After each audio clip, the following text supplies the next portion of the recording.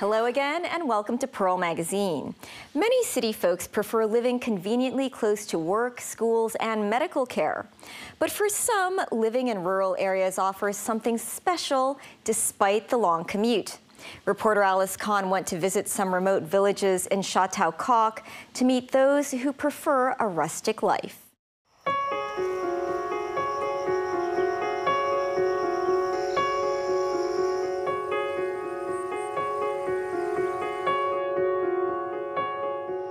Lo Wei, a 300-year-old Hakka walled village in Chautauqua in the Northeast New Territories. In its heyday, there were about 200 households in the village. But in the 1960s and 70s, many villagers moved out and some emigrated to the UK for work. Mark Sung is one of them. Now in his 50s, Mark is the only person living in this deserted village. His family moved to Scotland when he was a few years old. He returned to Hong Kong in the 1980s, hoping to find his roots. I believe my ancestors were from here. And I was just curious to know what my personal history was.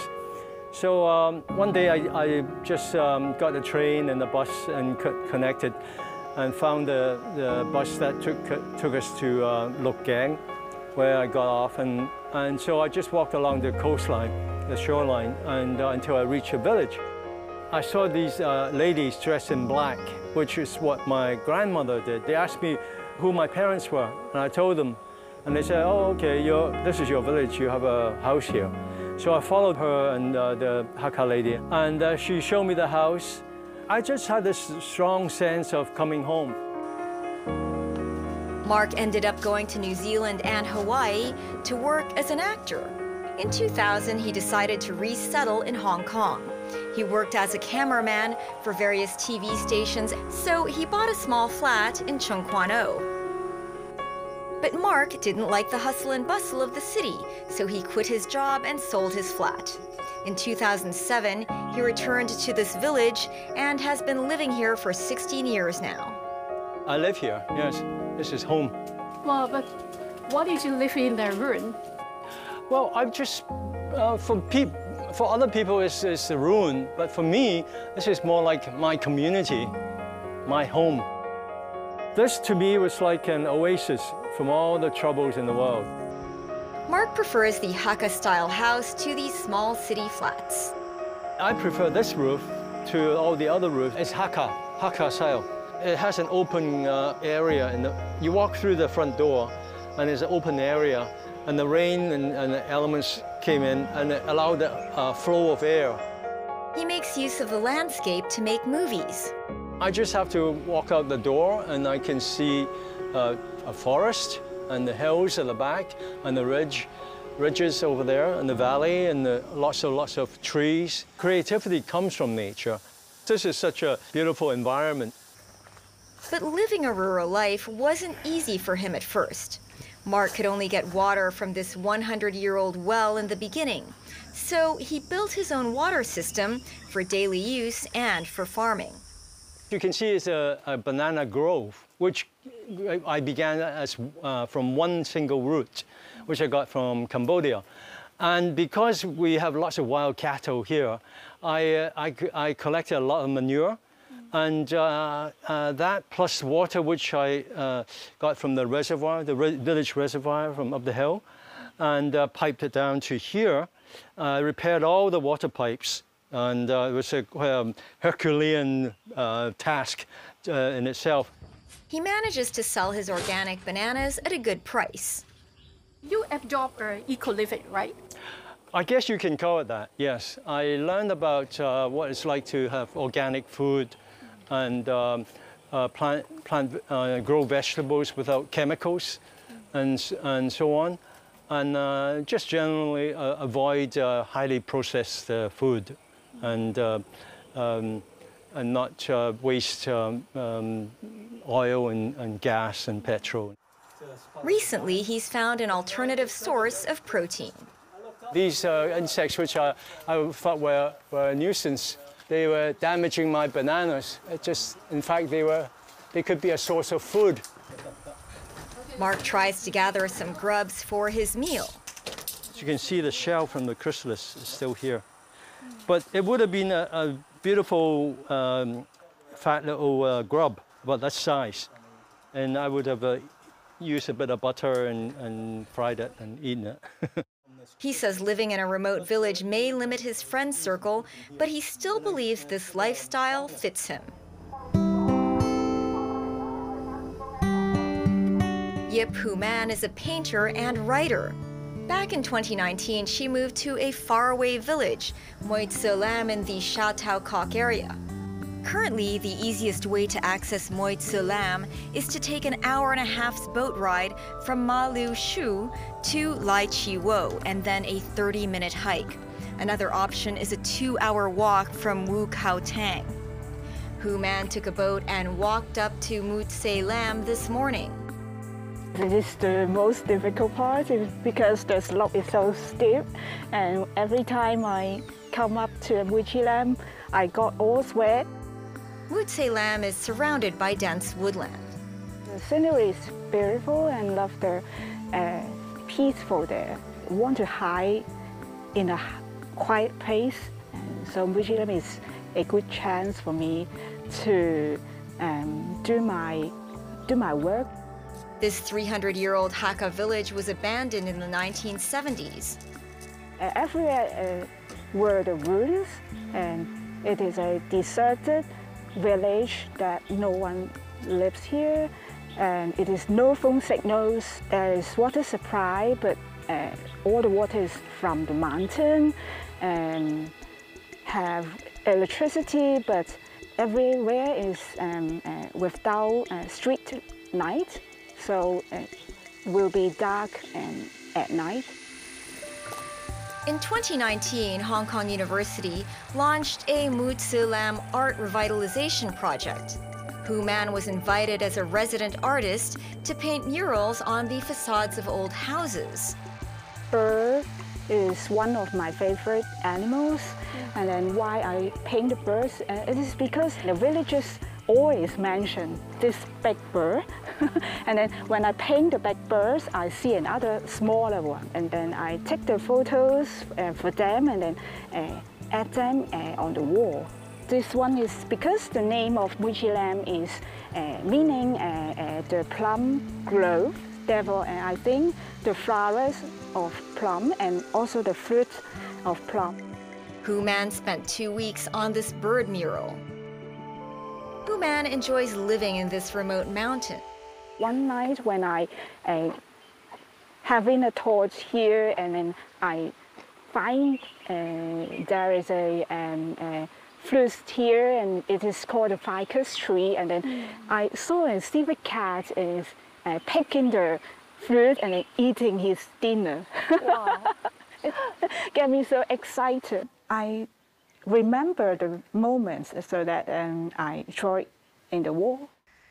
Apart from the animals, she also paints fruit, such as gooseberry, starfruit, and lychees. Although she lives alone in this village, her artwork drew the attention of hikers.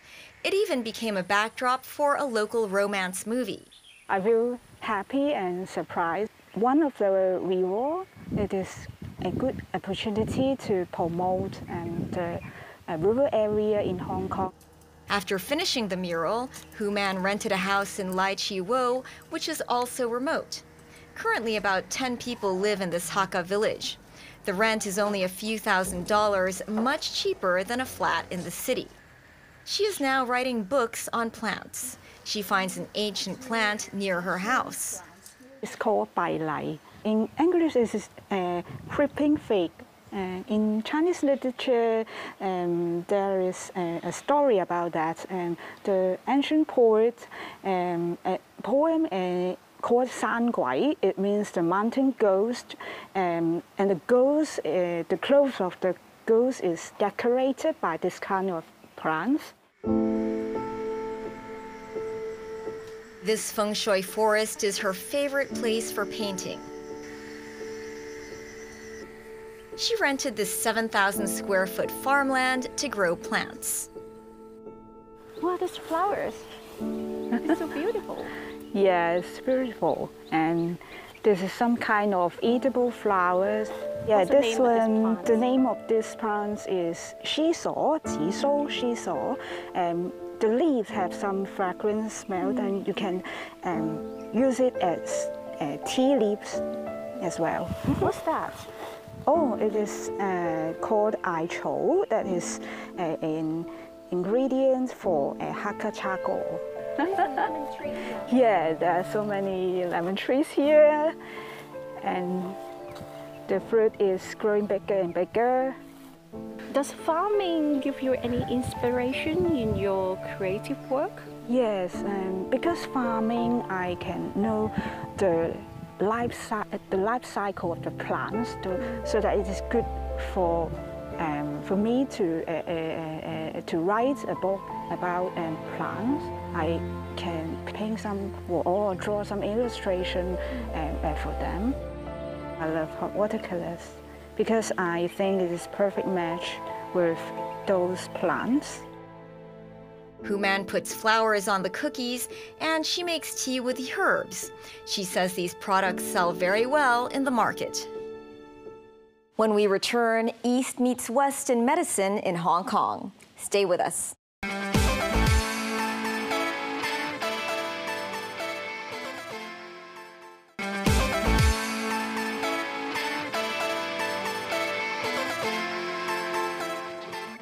Welcome back to Pearl Magazine. Traditional Chinese medicine has a more than 3,000-year-old history. By the 1600s, the traditional Chinese medicine academic system had been relatively established in China. And by the 1950s, a research institute, as well as colleges and universities, were established.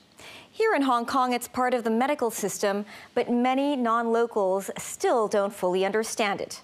I spoke with practitioners and academics to find out more. Cupping therapy is used in Chinese medicine to relieve pain by stretching the muscles. The cups are attached to the skin tightly, so it can make to stretch the muscles and dilate the blood vessels. Traditional Chinese medicine, or TCM, looks at a person's symptoms and treats them as they relate to the rest of the body. Our Chinese medicine focuses the whole body more than the disease itself. Such as cough, we do not focus on the symptoms only because we have deeper to the root reason. It's connected to the lung or maybe even spleen. In other words, we do not only heal the disease, we also improve the immunity at the same time, so the disease will not come back again easily.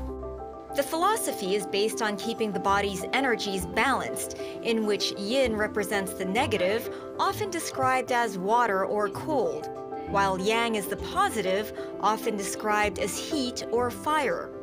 The theory is that by looking at the symptoms and how they're connected, you can restore the body's balance rather than just the obvious issue that has manifested as a cold, cough, or pain.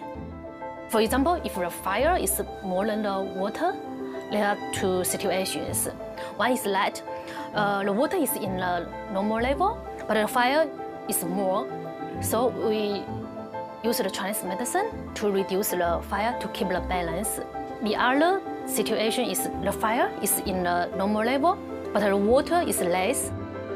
In Chinese medicine, there are many ways to treat a patient, from using herbal remedies, cupping, massage, diet, and acupuncture, to name a few. TCM practitioner Daisy Wu often uses acupuncture for pain and other chronic issues. TCM believes the flow of energy in one's body, described as the qi, flows along the body's pathways or meridians, and that needles inserted into specific points can help rebalance the body by removing pain or other symptoms. So if someone has insomnia, where would you do acupuncture? The yin tang, that's between our eyeballs in the middle. Even some patients sleep immediately during my treatment. Yes, I need to wake up them, yes, to remove the needles. You got headache. Sometimes we do not get the points here. Sometimes like far away because we need to find the root reason. She says that since COVID, she has seen a rise in those seeking TCM therapies. The group of clinics Wu works at has seen double-digit growth in TCM patients between 2021 and 2022. How many herbs are there when it comes to Chinese medicine? Well, we have some 300 to 400 commonly used Chinese herbal medicine in clinical practice. But of course, in Chinese medicine practice, we have almost 10,000 different herbs. Professor Lin Ji-shu is the director of the School of Chinese Medicine at the Chinese University of Hong Kong, or CUHK. Their university is one of 3 in Hong Kong that offers a degree in Chinese medicine. They began taking students in 1999. We have had about 1,500 graduates already. Among them, about 400 actually come out from our Bachelor of Chinese Medicine program. This year is the 25th anniversary of the establishment of the school. He says they only accept 25 students each year, the quota set by the University Grants Council, or UGC. Actually, we want to admit more students, but unfortunately, the quota is that. Whereas at the same time, we do see a great deal of increment for our Master of Chinese Medicine program. He says they've seen an average 5 to 10% increase in applications for the master's program. For our academic staff, we need to conduct a lot of research.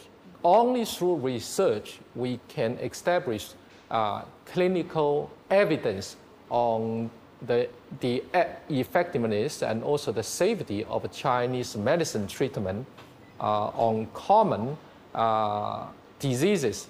We also have lab-based research activities. He says their school is the smallest of the 19 within CUHK's Faculty of Medicine. So this is our pharmacy. So this is one piece of a Chinese herb. Yeah, this is called zimou, jimou. And what's it for? This is actually for heat clearing purpose. The pharmacy has 3 versions of Chinese herbs. These are called decoction herbs. So basically, you get this herb and you take it home and you boil it with water. Normally, we take about 2 hours to prepare the herbal decoction. For those without 2 hours to spare or the space for the herbs, there is the option of granulated herbs, which can simply be mixed with hot water and drank.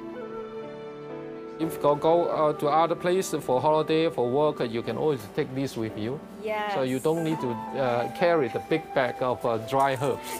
And if you don't want to bother with mixing it with water, you can get it already boiled in liquid form. I think about 10% of our patients actually use this service. And about 60% of our patients actually use the granules. And remaining 30%, they take the herb home and they boil for themselves. How does a patient get 2 different diagnoses from a Western doctor and a Chinese medicine doctor for these herniated discs? Okay, once you say herniated disc, then they look at the same thing, that the spine is impinging on the spinal cord. And also down below, you can probably see that the nerves are also compressed. So Western medicine would say correlate it if this is really causing a lot of problems, like pain or future more problems to the spine, then surgery. Chinese medicine would try to do it the other, look at it the other way, to ease off the muscle tension by many things, then hopefully the alignment would shift it back to its normal alignment with acupuncture and cupping and on herbs too. Then the muscle becomes strengthened and the easing off becomes easier. And while you can do that, then the impingement and the shifting can be long-lasting. Dr. Edwin Yu is one of the few doctors practicing both Western and Chinese medicine in Hong Kong. He has been practicing since the 70s and founded the Hong Kong Association for Integration of Chinese Western Medicine in 2001. Dr. Yu says that while Western medicine is strong at diagnostics, surgery, and treating acute conditions such as heart issues, Chinese medicine is good at treating the other factors that might have led up to the incident and may still remain after surgery or other treatment, particularly chronic issues. But once you come to the body is, in terms of health, the Chinese medicine doesn't look at minor problems. Once you got multi-causal or multi-causality, it means a lot of problems. Then Western medicine still have a lot of ways to go, but Chinese medicine would excel a lot in that. He describes the body's health as its body state. Traditional Chinese medicine looks at how the body reacts to the environment and lifestyle. In this way, Chinese medicine is also preventative. How do you sleep?